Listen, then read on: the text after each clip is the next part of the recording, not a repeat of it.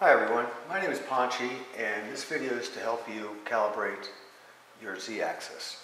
Sometimes during shipping some things will get jostled around and you may have to calibrate your machine slightly, but I'm going to go through the whole process of calibrating the Z-axis. This one has not been calibrated whatsoever, so this is the extreme condition where you would have to adjust maybe the heat bed and maybe side to side. Normally you just have to adjust this little screw right here with the blue ceramic screwdriver. So anyhow, what you have to do is first you want to make sure that the bed is not moving around, wobbling. So these V wheels that are underneath, on one side they have just a nylon spacer, and on the opposite side they have what's called an eccentric spacer, which is offset. And as you turn it, it brings the wheel closer to the rail or further away. And you want to be able to turn it with a little bit of resistance, and that's right at the right tension. You can check these as well. So this is one I've checked and all that's good. Now if for some reason these become out of whack and one is higher than the other, you need to first adjust that before doing any other adjustments in the Z-axis. And what you want to make sure is that these are touching on both sides. But now how do we know that they're level to this plane that we have here? And so what I do is I just take something I know has, I put a piece of block on one side or the other, and this will tell me whether I need to raise one or the other. So I'm going to lower this. You've got to move this bed all the way back.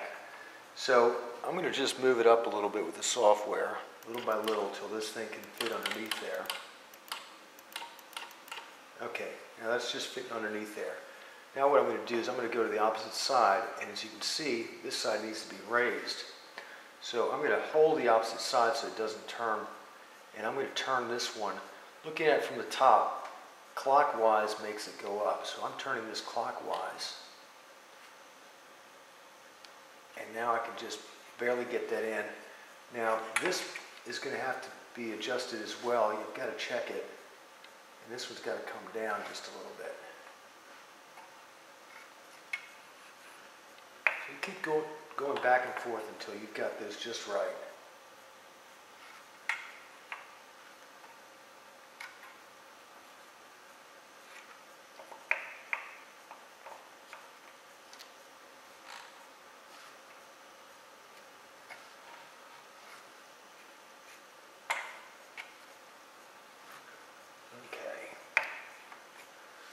So once that's done, you'll rarely have to move this screw for that end stop. That's pretty drastic of a move, and these are calibrated when we put them on. One thing to look for is there's a sensor at the top, and that's called a Hall effect sensor, which there's a magnet on that plastic part above, and if that sensor becomes bent, it will throw the whole thing off. So just make sure we get it at about 90 degrees from that board, and you can use that to tilt it up and down just a little bit if you're not being able to do it with the potentiometer and that screw. Okay, so now I've got these all calibrated. My bed is okay. There's no flop in it. So I'm just going to go to the software. I usually just put it over to this back corner, start from here. And I'm going to hit in the software the Z Home button. Okay, and I forgot to put my piece of paper underneath there, so I'm going to put the paper underneath and hit the Z Home, and I can see that that's just way too tight. So what I'm going to do is I'm going to turn this potentiometer, the little screw on this end stop board, and it's the bottom left screw, and it looks like a stainless steel screw. Now, something to note about this thing, there's certain limits on how much you can turn this thing. So there's a little flat on it, and that flat up at the top is the center point. And if you take and you can go about 100 degrees in either direction. But if you go further than that, you're out of its limits and it won't work. So you should be fairly close in this angle. If you're not, one thing you can do is bend the sensor up or down, or you may have to move this whole thing. So right now, I've got it too tight, so what I'm going to do is I'm going to take this ceramic screwdriver and I'm going to turn this slightly, when it's too low, one trick I've learned is the paper is about 0.1 millimeters in thickness, maybe a little bit less than that. So what I'm going to do is in software, and this only works when you're too close to the bed, so in software I'm going to raise this 0.1 and check, and I'm going to keep doing that until I get the right tension on that. So now I've got it. It took about 4 clicks. So now you'll notice that little LED on this board is off. So I'm just going to turn this clockwise until that LED comes on. Now I'm going to back off just a hair and turn it back clockwise. What you want to do is you want to slightly turn that screw just to find the very edge when that LED is turning on. So now I'm going to check that, and I'm going to hit the Z home button. And as you can see, I've got the proper tension. You should be able to grab the paper and move it back and forth like that with some resistance. If you can't move it forward, it means you've got too much, you're too close to the bed. So now what I do is I just raise it up a little bit and then move it over to the opposite corner over here. Now I'm going to hit the Z home again. The reason I do that is so that it doesn't rip your tape as I cross along. If it's too low to the bed and you drag it across, you're going to ruin your tape. Now I can see that's way too tight. So the way to fix that is that we've already adjusted the Z height. I'm going to take a Phillips, and on this corner I'm going to set this back just a little so I can get to the screw. But these are nylon collapsible spacers. And what you can do is you can screw it clockwise, and that will make that board go down, meaning that there'll be more separation. So I'll keep turning that.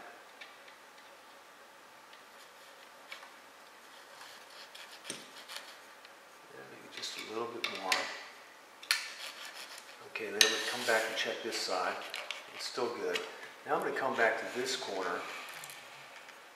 And now remember, this has never been calibrated, so you are probably going to be very close when you get your machine. You probably won't have to adjust these.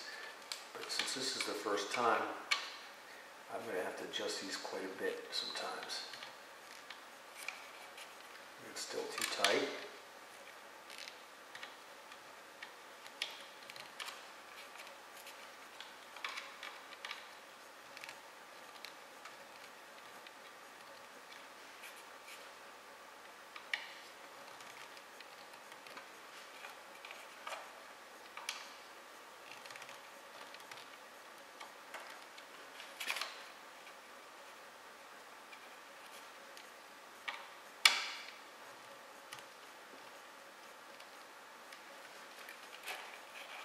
Okay, now I've got the proper tension there.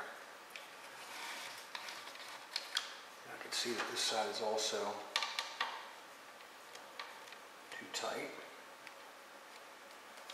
So I'm being very careful when I slide it over with the paper underneath so I don't damage my tape.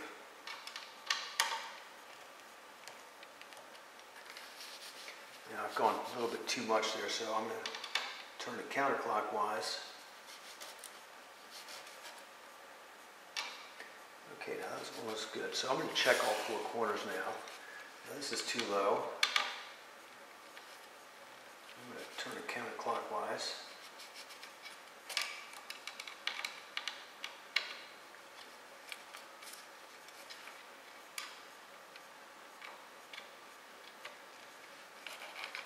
Okay, that looks good. And that looks a little bit too high. So, and you've got to keep doing this till you get it just right, because this is very important. This is what basically the foundation of your print. And if you don't get good adhesion, or you don't, or if you get too close to the bed, you'll cause a jam in the filament.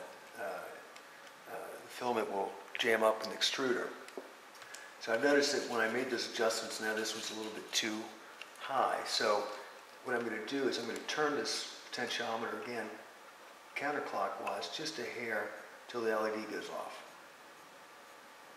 Now I'm going to hit the home Z button. And I'm still going to need to go a little bit further.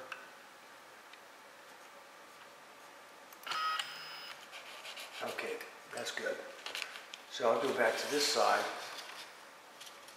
Now this is too tight.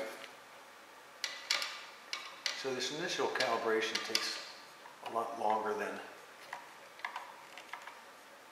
tweaks here and there.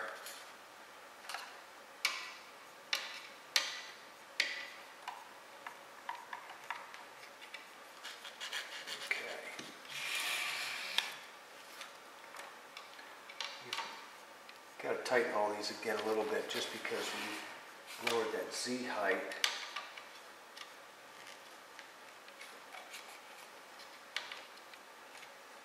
On the end stop.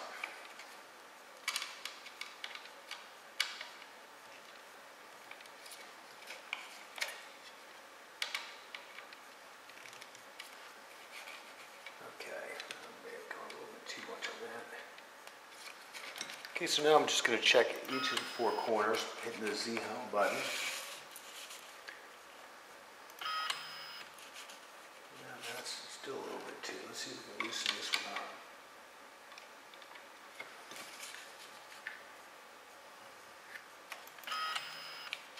There we go.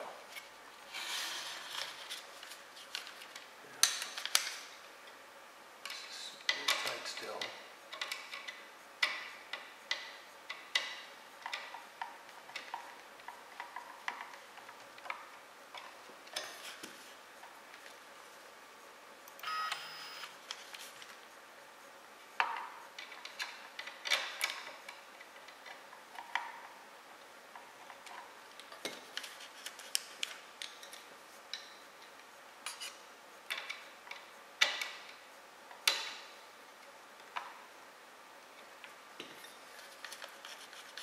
It's still a little tighter than I want.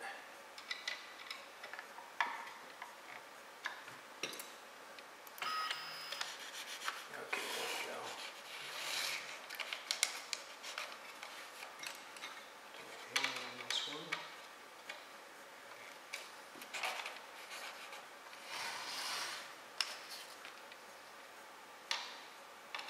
It's always better to be just a hair loose than too tight. Because if you're too tight, you're going to either ruin your tape or you're going to block the nozzle and cause that to cause a jam. That's good. Good. And that's good. So that's all we've got to do to calibrate the Z-axis. And I'm going to check here in the middle. And it's perfect. So thank you for watching this video,